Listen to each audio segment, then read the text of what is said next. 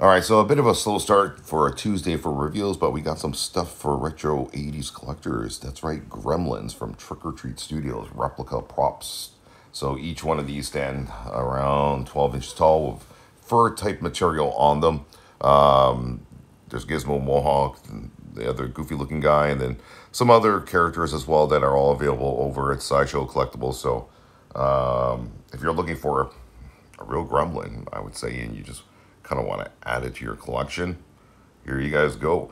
I wonder, of all the remakes happening, what's going on with Gremlins? I have not heard anything about a new reboot of a Gremlins movie.